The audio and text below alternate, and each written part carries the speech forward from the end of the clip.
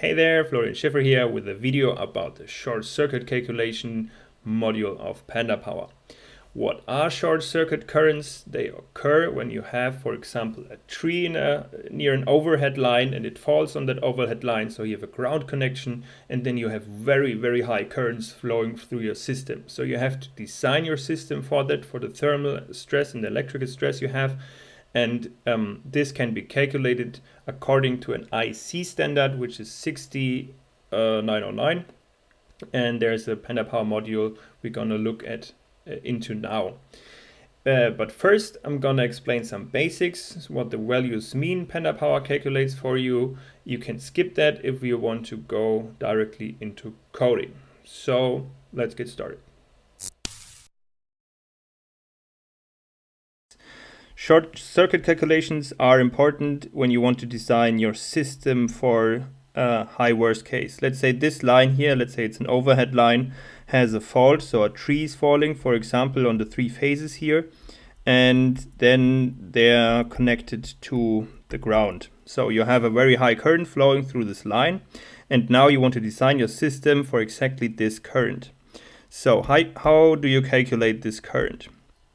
And how does it look like? So here's a little picture I drew which shows the current here in red over time. So this is the short circuit current, how it changes over time, and this is practically this point here is near to a generator and this is far from a generator. So after some time there's some steady state current which is called IK.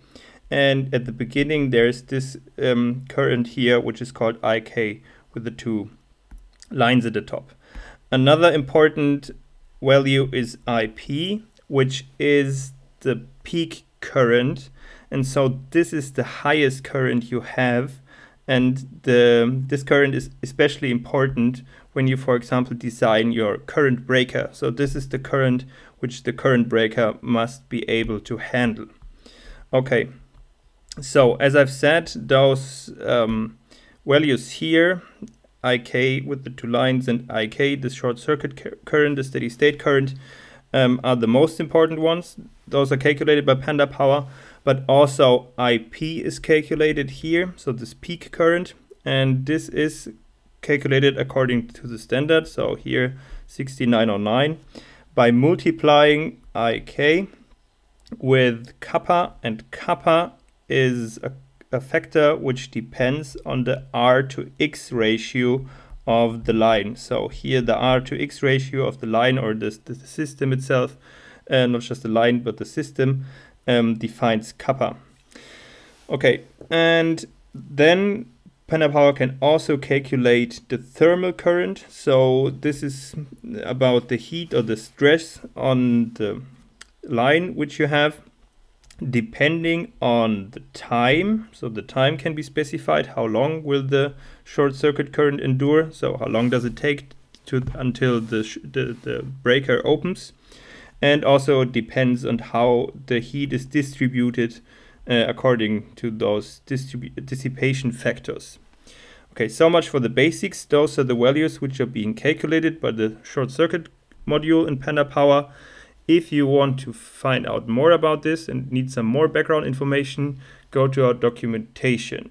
To find the documentation, just go to pandapower.org, click on documentation, go on the left side, short circuit, and there you find short circuit currents.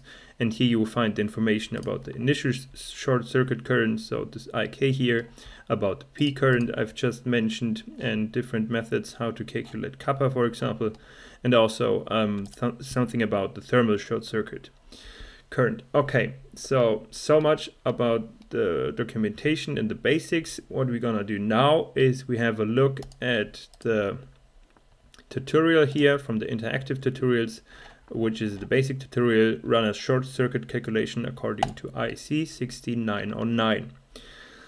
Let's get into coding, but before that, here this is IK, this is IP, and this is the thermal current we're gonna calculate for this power system here. And well, we start with this grid, so I'm just gonna copy it, and then let's get into coding. as I've just shown, I just copy this network here, and to get started you have to import pandapower, and you also have to import the pandapower short circuit module here. Okay, so if you have that, there's only one thing which differs from usual, and that is here for the external grid you have to say what is the maximum power it can deliver in the maximum short circuit calculation case, in the minimum power, and also the minimum R to X ratio needed for the thermal calculation I've just shown, and here the maximum R to X ratio. Everything else is just the same. Now if you want to calculate the short circuit, you get the grid, and then you just call sc.calc_sc for this grid here, and then you can print the tables, which are not called as usual just resbus. They're for example called resbus_sc.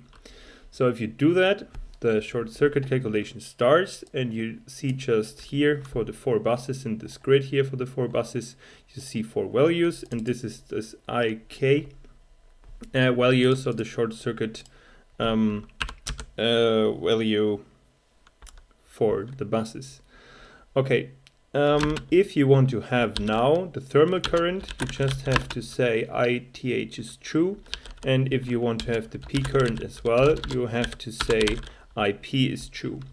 For the thermal current, you need to specify the time, which is by default set to 1. If we set it to 2, the thermal current will be higher. So now you get 3 tables, not just the IK value, but also the peak value and the thermal value here. If you check the results for the lines, you will see that there are no results for the lines in there. If you want to have them, you have to set branch results to true. Then you get also the short circuit currents for the lines. Then you can, for example, this here is a ring network, but when you close the switches in this network here, so you say all switches here should be closed, so you have a meshed grid, then the topology changes, and this is automatically being evaluated by the short circuit module. So you have a mesh grid now, and the calculation differs a little bit. Now I have a mistake here. The calculation differs a little bit, and now you have an automatic topology detection. Well, so much for the basics. There are different things you can check out in the tutorial as well. So there's a difference between a maximum short circuit current and a minimum short circuit current, which can be calculated by setting the case to min and max. Then you can take into account motors, synchronous, asynchronous motors. I've told you about the mesh grids. And then there's one thing you can set the fault impedance to a certain value. So if you want to say that there's, let's say, something below the line which has an impedance, or it's not just going to ground, it's just some whatever thing, car or whatever below it, then you have an impedance in the fault. And then you can calculate the 2-phase short circuit current by setting fault to 2-phase, and you can also calculate single-phase short circuit calculation currents, but then you have to find some more values to do this calculation. But for the basics, so much for it for today. I hope you had fun with it. So this was the tutorial about the short circuit calculation, and from my perspective this was the last tutorial about the basics of pandapower. I try to keep every video short, so between 5 and 10 minutes maybe, and sometimes I had some background information like in this video about how the short circuit works and what it is. What I don't know is what you actually want, guys. So if do you want more basic stuff? Do you want more of those explanations like in this video, or do you want more advanced stuff, more coding, or what is your wish? Usually I hate it when people say it at the end of each video, but if you have some comments or some tips or something, I'd be happy if you tell me, because then I can do some more tutorials about it. So thank you very much for all the subscribers I have now at the moment. So there are 50 people. This is really cool. I love you. But I'd like to teach and I'd like to help you. So if you have any more questions or something you want to have, please tell me and I try to do that. So thank you very much for watching as always, and have a great day.